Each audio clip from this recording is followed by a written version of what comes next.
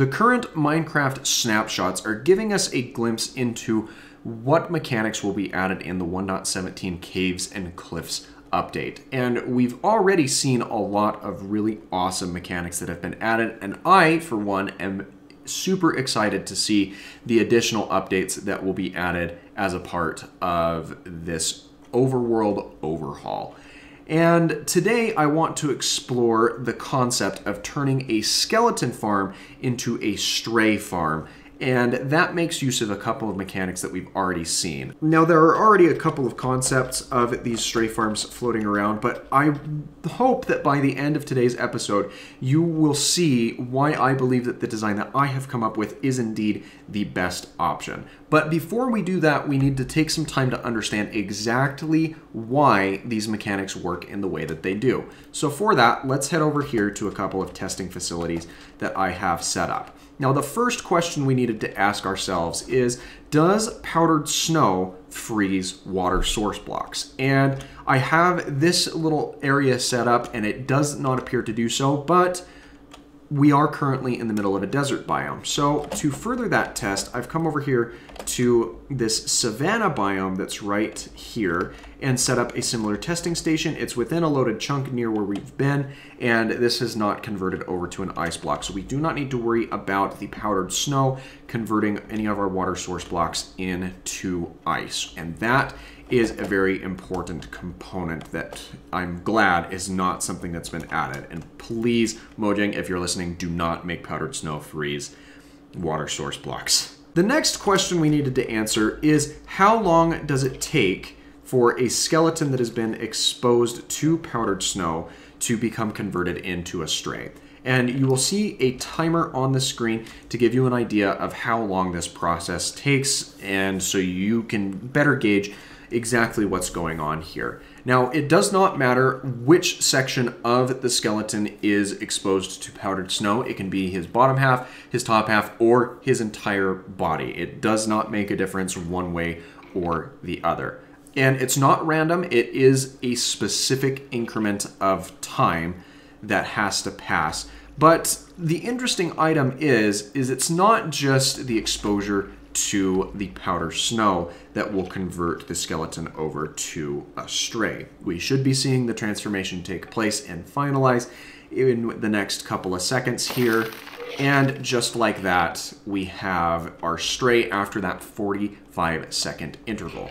After that point, the stray can be removed, or the skeleton can be removed from the powdered source, and you don't have to worry about him converting back, as they do not regress to the skeleton format, at least not that we're currently aware of. And why would you want them to, as the strays are an excellent source of getting some arrows of slowness without having to craft up the potions and then sacrificing them. That's just a lot more work than is needed. But something interesting happens when we try this exact same test in a different setup. So again, you're going to see that exact same timer taking place as this skeleton slowly moves down through this column, which is accomplished by the use of some cobwebs and some powdered snow as well. As the skeleton makes their way through the powdered snow and the cobwebs, you will notice that it's not exactly the exposure to the powdered snow that causes the stray to make the change. As here in a moment, the skeleton is going to be completely free of the powdered snow and not in any way, shape, or form connected to it. Yet you will still notice that the skeleton changes over to a stray. Before it even hits the ground here, it makes that switch. It's also important to note that if the skeleton makes that change while they are in the air, they will stall briefly before that conversion fully takes place. Now, the reason that this happens to the skeletons has to do with the effect that is applied to entities when standing in powdered snow.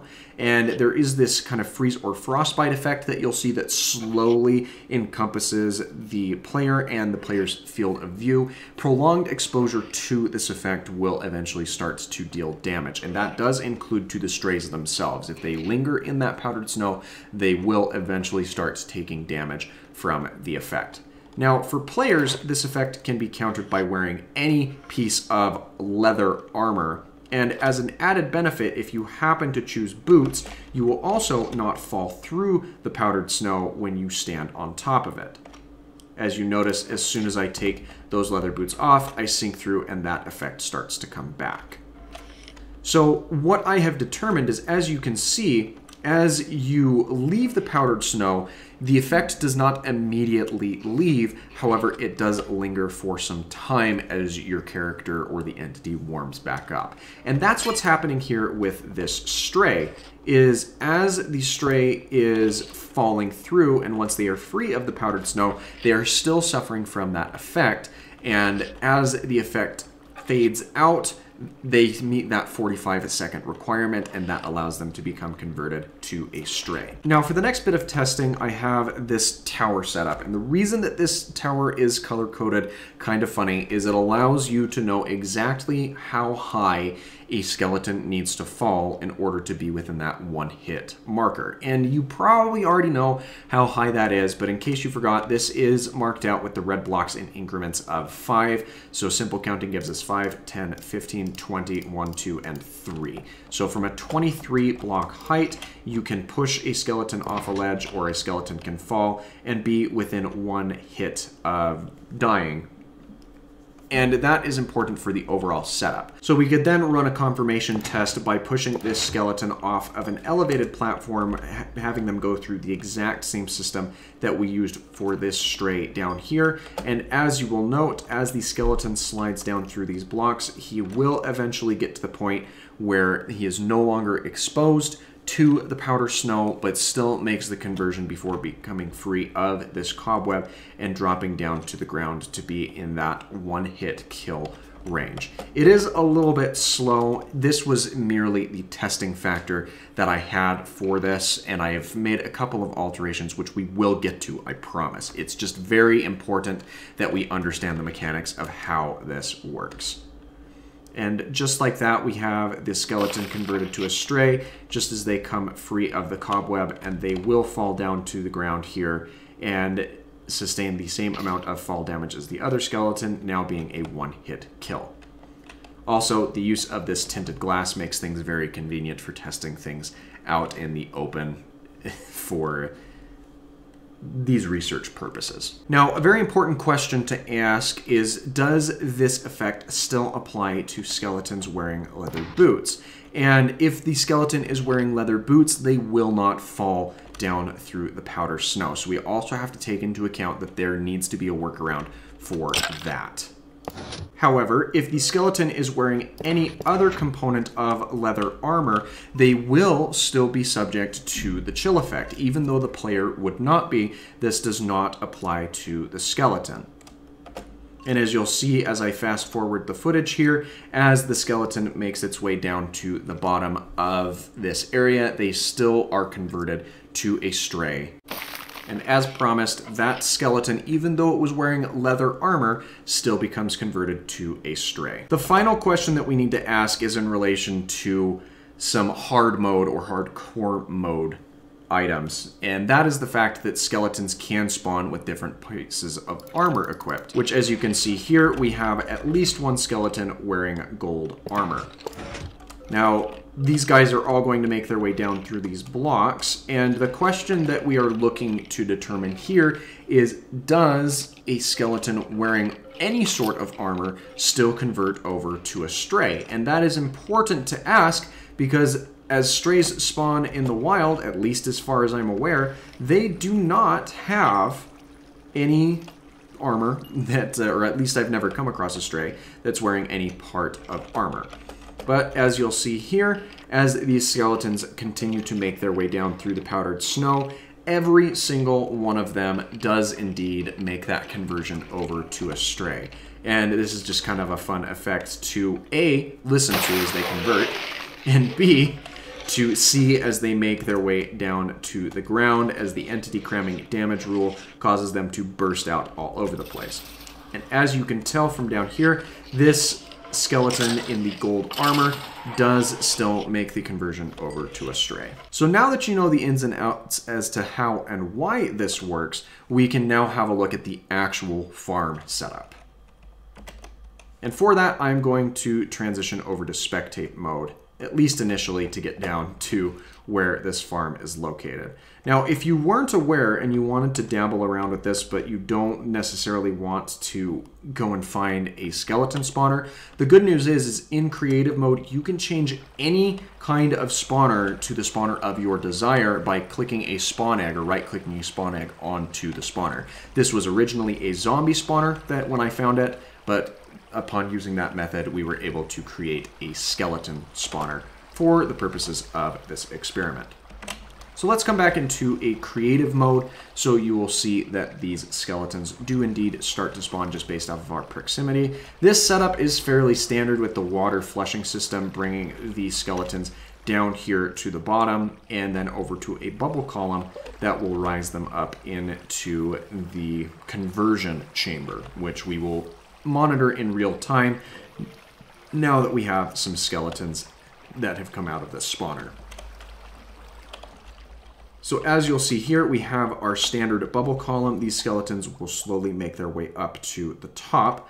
And once they are here, you'll notice that there are a couple of blocks of powdered snow on top of the water column.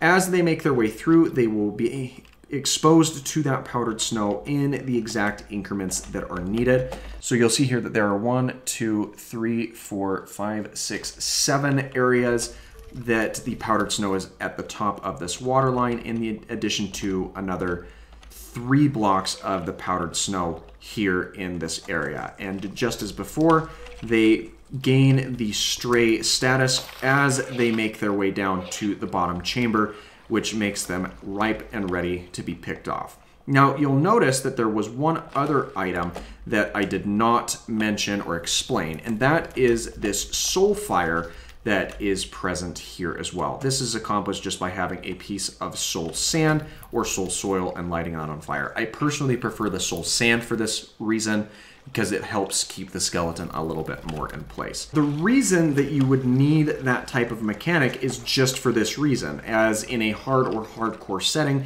you can have skeletons with these different armors that spawn, as we just are seeing with this full leather armor skeleton. And as this skeleton in the leather armor makes their way through the system, they will still have that effect applied to them because the leather armor does not make them immune to it, but because of the leather boots, they do not sink down through the powdered snow that's needed to get them to the killing chamber. So this setup will allow us to kill off any skeletons that would otherwise clog up the system up here if they do not drop down through the powdered snow and become converted into a stray. And then again, by the time they make their way down here to this final chamber, they are a one-hit kill with any sword really, but if you want to make the most of this farm, you're going to want to make sure that you have a sword that has Sweeping Edge, Looting 3, and Smite, just for good measure. And as you can see, you're already going to get large amounts of the slowness arrows in addition to all of the other standard drops that come out of a farm of this caliber. So now you understand why this farm works, as well as how to set it up for yourself in your own survival worlds. Go ahead and feel free to test this, see if these mechanics work for you, and if you have any revisions to this design, be sure to let me know in the comments down below, as I am open to ways that this can be made better. Until then, thanks again for watching. If you learned something, leave a like on today's video and subscribe for daily variety content. With all that being said, thanks again for your time, and I hope that you have a great rest of your day. Bye-bye.